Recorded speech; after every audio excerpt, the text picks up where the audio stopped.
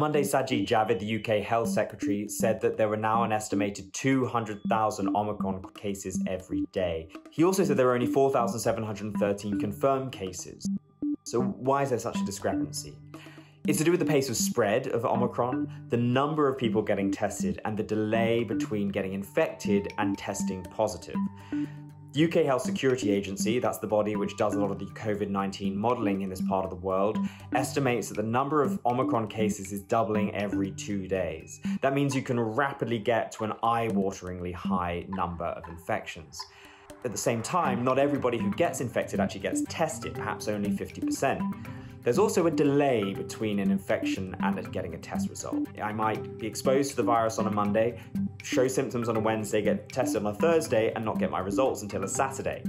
That means that the number of confirmed cases tells you where the virus was a few days ago rather than where it is right now. The government is, of course, bracing for the worst. That's one reason why vaccine passports have been introduced for some public venues just this week.